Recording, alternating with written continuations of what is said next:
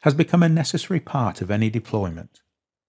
Traditionally, the software development lifecycle included testing as the final stage prior to going live, and used testing methods based on developing test cases to confirm the software was functionally correct, i.e., it produced the correct result.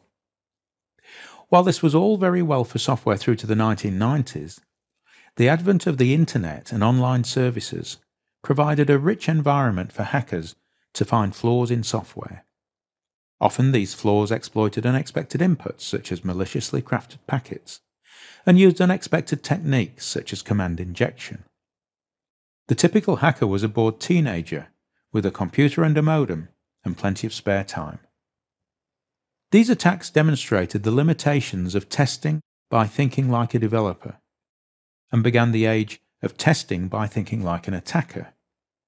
In other words, don't just run a set of test cases. Also use your imagination and try to think of different ways to penetrate your target. Pentesting, as this approach to testing is now known, has become a recognized testing approach and a popular career choice.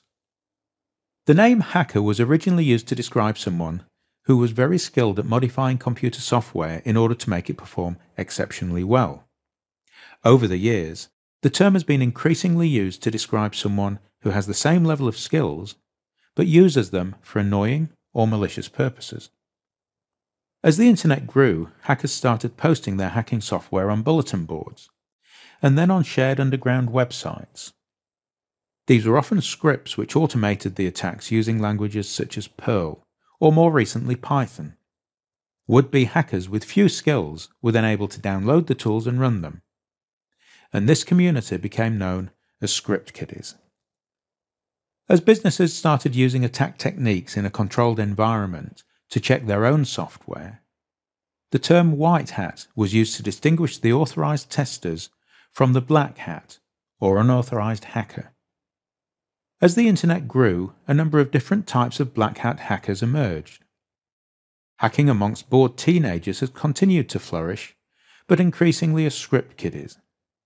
Some of the more skilled amongst them have become research hackers, who find bugs and develop their own exploits, often in order to sell them to other black hats on the darknet.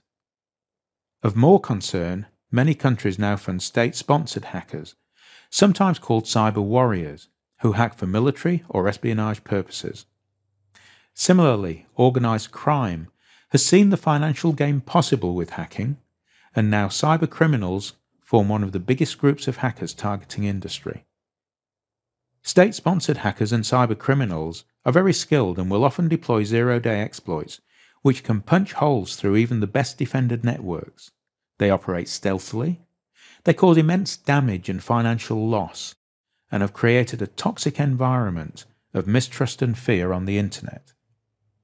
As to the white hats, the increase in black hat activity has seen a massive demand for penetration testing, and a demand for a much higher skill level to match that of the black hats. Some of the more skilled white hat testers have focused on research to find bugs and to claim bug bounties. As with black hat hackers, the white hat community develops and posts white hat testing tools on the internet. Some of these are commercial tools released onto the internet, often with a community edition with a limited capability, and require a license to be purchased in order to unlock their full potential. Others are fully functional freeware or shareware tools. In addition to individual tools, there are a number of testing frameworks available which bring a set of tools together. The best known of these is Kali Linux, a full freeware Linux distribution which includes over 600 tools, which is often the primary framework used by a pen tester. The start point for a career in penetration testing is to become an ethical hacker. The ethical hacker understands the internet environment and has a knowledge of the tools used to test systems. An ethical hacker can run the standard tests and provide a first level of confidence that a system is secured against a casual attacker. The pen tester has a much higher level of both knowledge and skills, and is able to not only use the tools, but also find the more sophisticated weaknesses in systems. A pen tester will be able to not only detect a security issue, but also demonstrate how it can be exploited. This may be done by modifying an existing exploit or creating new exploit code. A pen tester is able to provide confidence that a system can withstand a sustained attack from a skilled attacker. An elite pen tester is someone who has the highest level of skills and often finds zero-day exploits to support his or her pen testing. Elite pen testers are also the community of hackers who create many of the public domain tools used by the white hat community. Certified Ethical Hacker is the foundational certification for ethical hacking or pen testing. While it used to be a paper-based certification, it now involves fully fledged hands-on training. It's the basic certification required for someone to start out in a career in systems testing. Offensive Security is the organisation which provides the Kali framework, and it offers a range of pen testing certifications which are recognised globally. The benchmark certification for a professional pen tester is the PEN 200 Offensive Security Certified Professional, or OSCP.